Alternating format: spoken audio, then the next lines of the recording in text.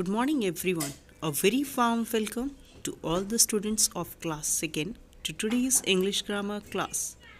Today's topic of English grammar class is paragraph writing. Myself, Swati Malik, has prepared this video. Today we will learn about paragraph writing, what the paragraph writing is and why is it used.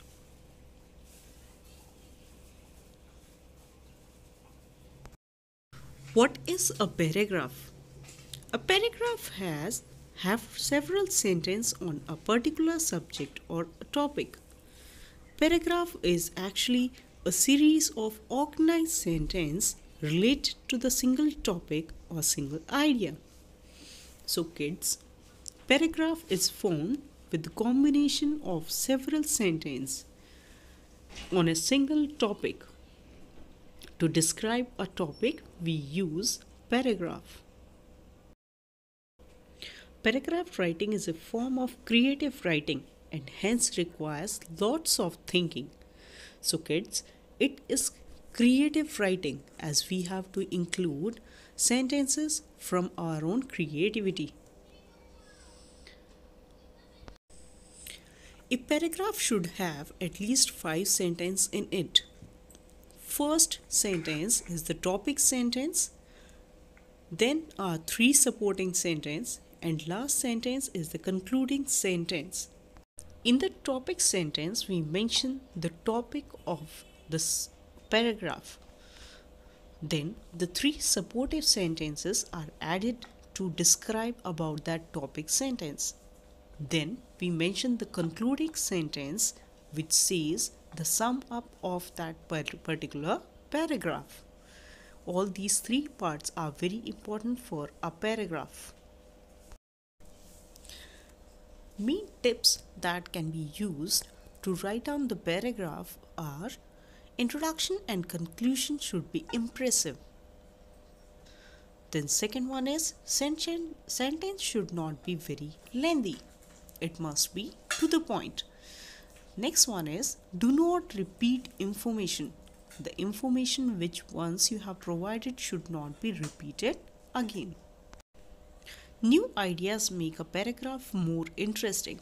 So whatever ideas you can, that is why we have said this is a creative writing. So whatever ideas we can put into it, we have to introduce new ideas to it. We have to use our creativity. So I repeat once again. Introduction and conclusion should be impressive. Sentence should not be very lengthy. Do not repeat information and use new ideas to write paragraph. Now look at your books, kids. One picture is given there.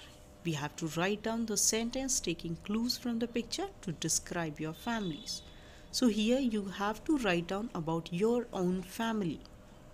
First is, my family has dash members. So you have to write down number of members in your family.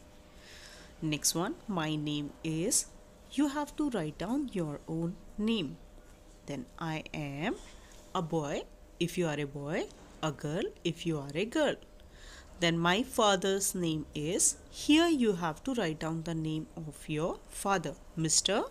and then your father's name. He is dash.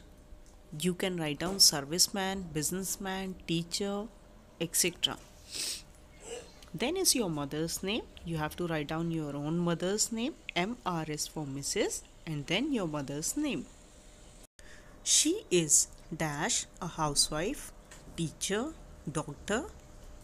You can write down accordingly. Then as my brother's sister name is, you have to write down your brother's or sister's name. Then he or she is student. Then last one is, I love my family. That's the conclusion. Next one is, write 8 sentences about your school, taking clues from the picture. First one is, I am a student of class 2nd. Second one is, My school has many dash. So what do you have many? You have many classrooms. Each classroom has dash. What do each classroom have? You can write down many windows, many desks and tables. So here I have written many windows. Our teachers are very helpful and cooperative. Next one, my favorite teacher is, you can write down the name of any of your teacher who teaches us dash. Here you have to write down subject. Next question number 6 is, our school has a dash, a big playground. Seventh one, the peon rings the bell. And last one is, the principal's father is very kind. That's all for this class, kids. Thank you everyone. I hope you all have enjoyed your class well. Do complete all these exercises in your copy. Thank you everyone. Take care. Goodbye.